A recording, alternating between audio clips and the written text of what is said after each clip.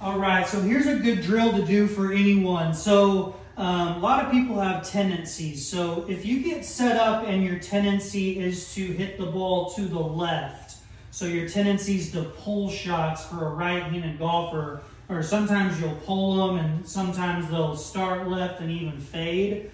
What I want you to do is grab an alignment rod and stake it down in front of you about 8 feet in the grass when you're on the driving range, and focus on starting golf balls to the right of the alignment rod. That will help you kind of neutralize your path. If you're pulling it or pull slicing it, alignment rod, try to start balls to the right. And then the opposite, if your tendency is to push shots or push hook or over hook shots, then you want to feel like you're aiming down the line and trying to start balls to the left of the rod. So grab yourself a couple alignment rods. I always have them in my golf bag, but great drill to work on different shots.